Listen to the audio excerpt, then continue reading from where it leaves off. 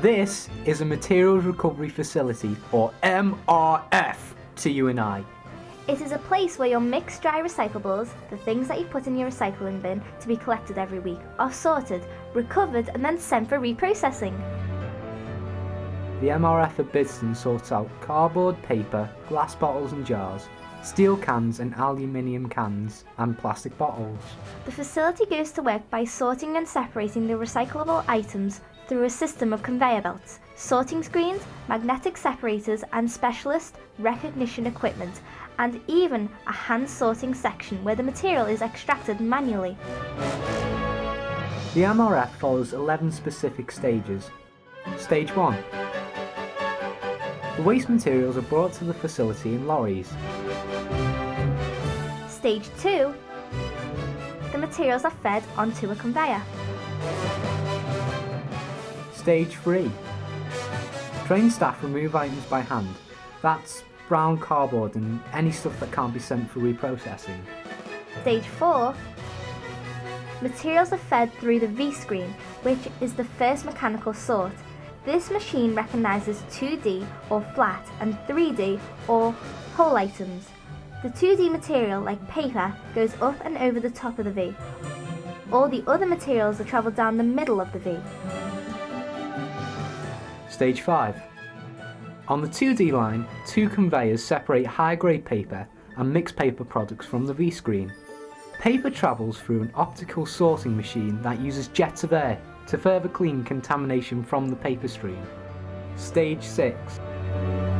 All paper has a final check for contamination in the post-sort cabin, and then the paper is loaded loose into large vehicles to be taken to the paper mill. Stage 7. This is the 3D cabin. Waste materials such as glass bottles, cans and catalogues come here from the V-screen, and trained staff remove any remaining large items like the yellow pages. Stage 8. All the materials go through into a glass breaker. The glass bottles are broken into small pieces, then dropped through a sieve. A conveyor takes the broken glass into a large skip.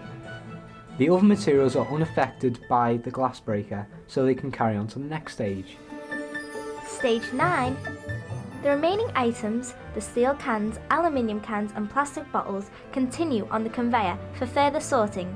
Steel cans are removed using a magnet, then they are compacted, that's squashed together into bales. An eddy current separator, which is basically a reverse magnet, removes aluminium cans and they are compacted and baled. Stage 10. Plastic bottles are pierced and then flattened by the machine. Checked for contamination by hand and then compacted into bales. Stage 11. All of the baled cans, cardboard, paper and plastic are sorted ready for transportation to local reprocessors. These are all taken to local companies who use the materials to create brand new products.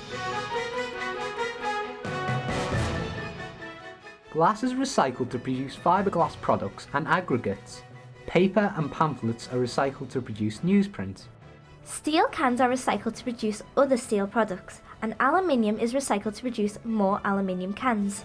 Plastic bottles are recycled to produce many products including boardwalks, fencing, more plastic bottles, and cardboard is recycled to produce, you guessed it, new cardboard. When we buy things made from recycled materials, we are saving natural resources and energy. So overall, a good process resulting in a good end result.